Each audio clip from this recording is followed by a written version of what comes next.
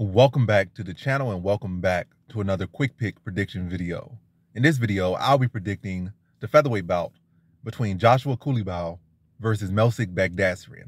And how I see this one right here is I'm going average confidence Melsik Baghdasaryan to beat Joshua Culibao. I think it's a very tight matchup. I think Culibao is very underrated. Melsik Baghdasaryan's got a little bit of steam behind him. I was off a little bit on well, let me never get into that, but I was definitely off on Melsik Baghdasaryan as far as the fighter I thought he was, or at least some abilities I thought he had, but I didn't get too much of that. But if he did have the abilities I did think he did, I'll probably say high confidence, but I'm gonna go with average confidence to be Culibao. And I think it's gonna be a very tough match. It ain't gonna be the easy night for him at all. It's gonna be like a striking matchup for the most part. I feel like Culibao could try to make it like implement the grappling, but I see him having very limited success trying to grapple Melsik Baghdasaryan. Baghdasaryan might not be the most creative offensive grappler, but he has seen pretty solid stuff in takedowns, getting back to his feet, maybe reversing some positions. But as far as like offensively getting takedowns and stuff, that's like not really his forte. But defending against that, I think he could defend at a pretty high level. Now I feel like Culibao's offensive wrestling or grappling is all that high level.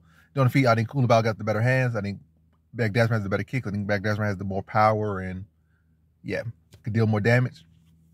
I think Baghdasaryan's gonna look to take away the lead leg of the planning foot that the lead foot of Culibao, mix him to the body, and really attack the lead leg and attack the body. So he can't really plan on his can't really work behind the jab as much. Like you take away a boxer's lead leg and then jab, it becomes far and much less effective.